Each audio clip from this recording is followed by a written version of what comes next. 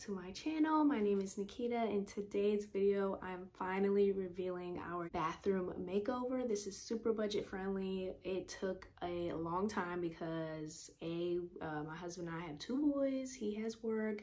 So amongst all those things, it was a lot of stop and go, but I'm going to be taking you step by step of the process, how much things cost, and I'll leave all of the links for the tools and all of the equipment and everything that we needed to get this done down in the description box. And also I did collaborate with Giving Tree. I will be getting to that further along into the video, so super thanks to them. So without further ado, let's get into the before.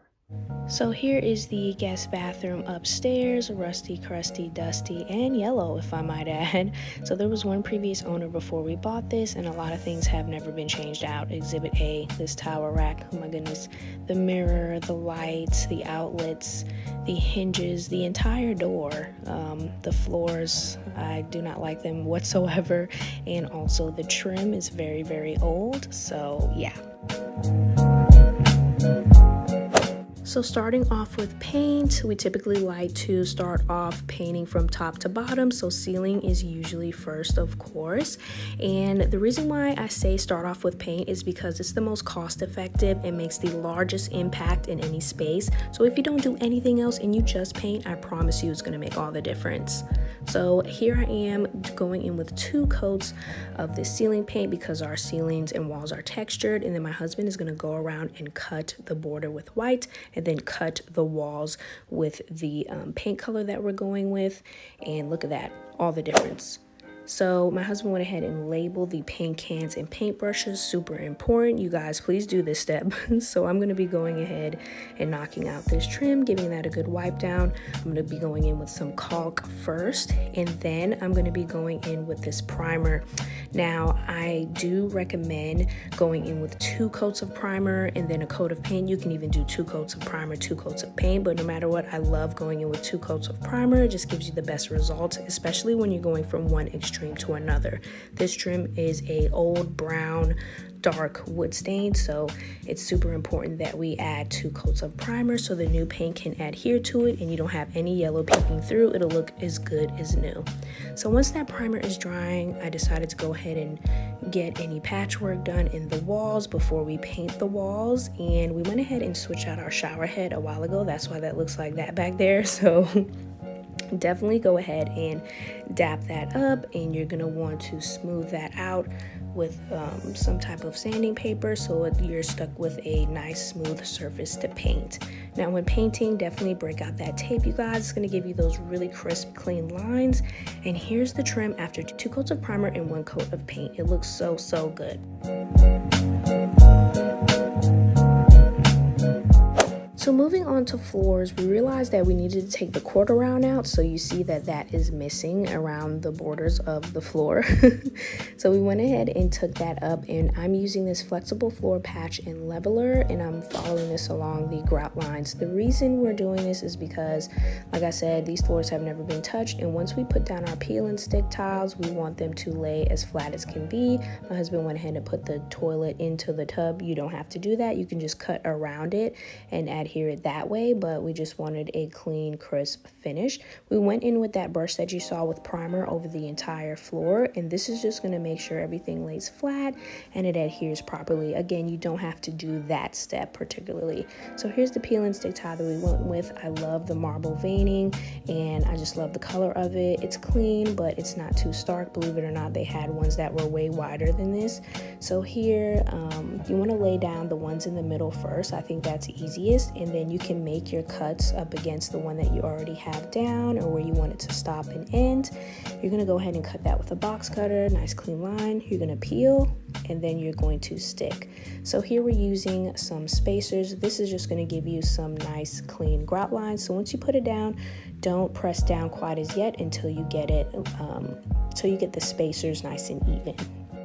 So peel and stick is super budget friendly. Say you're renting and the floors are in great shape, you just want to switch it up or want a new look, peel and stick will definitely be a choice for you. It's super cheap, cheaper than what I thought it would be, and especially for small spaces like this, makes it nice and easy because you can get it right back up without messing up your existing tile. So here I'm just grouting and cleaning that up. You want to make sure you clean this up before it dries so that you don't have any cast over it. So now we did go ahead and buy new quarter rounds, and that's nice and cheap. We're using some of this glue to adhere to the quarter round to the tub section, and then for the rest of the bathroom we're going to go ahead and use the nail gun and adhere the quarter rounds that way. But because this one is up against the tub, we decided to go in with this glue.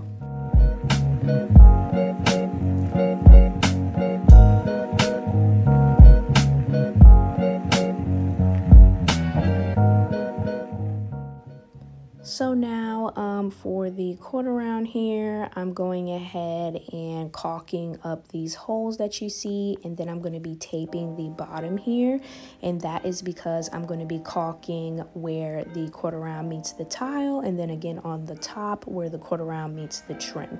So I'm going ahead and taping the bottom just so I can get a nice clean finish.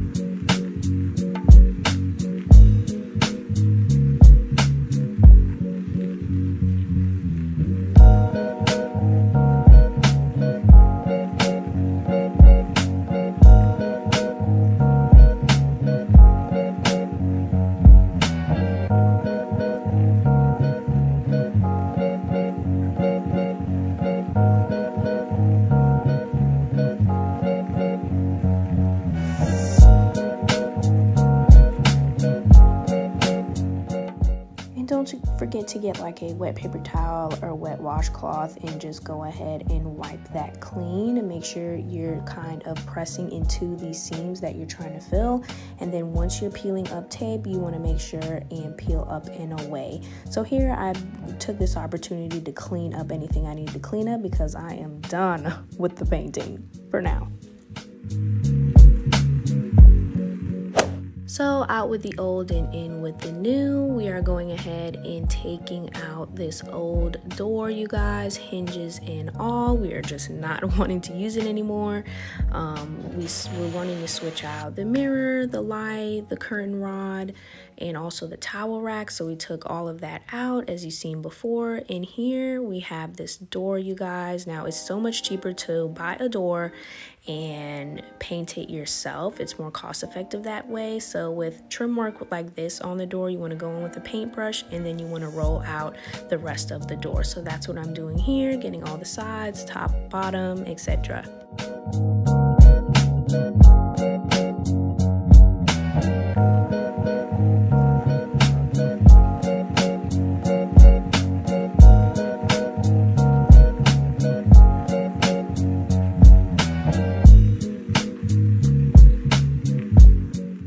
So now it is time for us to measure out where we want to hang a mirror, and thank you for Giving Tree for our beautiful mirror, you guys. I will definitely leave a link to the mirror that we got down below, as well as a discount code for you guys. But I am obsessed with the website, obsessed with the service. Everything is so easy, and they have everything that you absolutely need to make a statement for your bathroom or kitchen. So I definitely recommend you checking them out.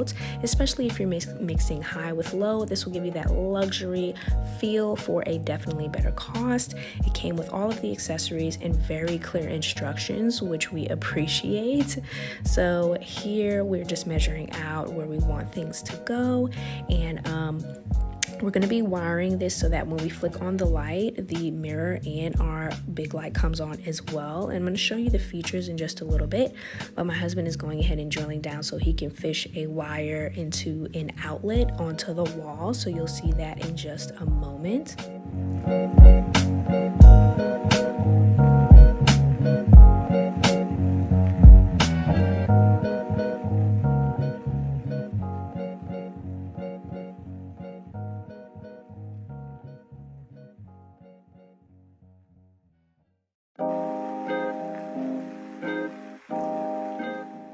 all there was left to do was go ahead and attach the bracket to the wall, making sure everything is leveled, plug it in and slide it on, just that easy. This mirror can be hung vertically or horizontally. Both are beautiful, beautiful options, you guys. And here are some features. Now you can turn on and off the light. You can also dim the light. It is absolutely dimmable, which is awesome. And then it also comes with a defogger. Like, what? Talk about luxury, you guys. I'm obsessed. You can still see yourself. I don't know how many times I had to get out the bathroom and like wipe it down or wait for it to defog for me to style my hair, do my makeup. So that's a really, really nice touch for the boys. They're so fancy.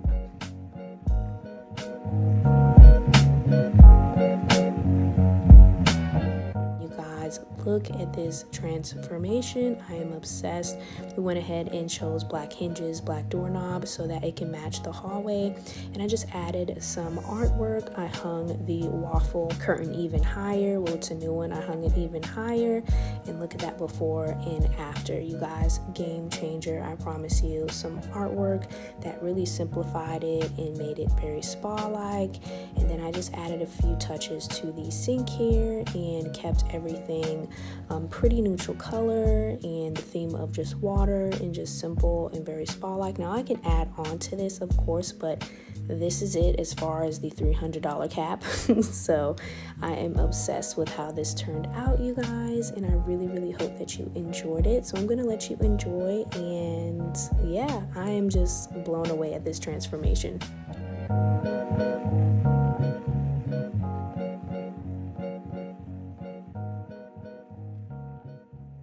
Wraps up my video, you guys. I hope that you enjoyed this from start to finish. I hope that you learned something, even if you don't do all of the things that I did. I hope that you took it with a grain of salt and incorporated this into your future DIY project when it comes to painting or any room really, but especially the bathroom. So I hope that you enjoyed. Please stay tuned. We have way more makeovers to come, and of course we're finally going to be getting into the Christmas content here on my channel. I've been so excited to do that. Don't forget to like, comment, subscribe, leave any questions that you have down below. I love all of the support that you guys continuously give me here on my channel. I love you all so much, and until next time, I'll see you later.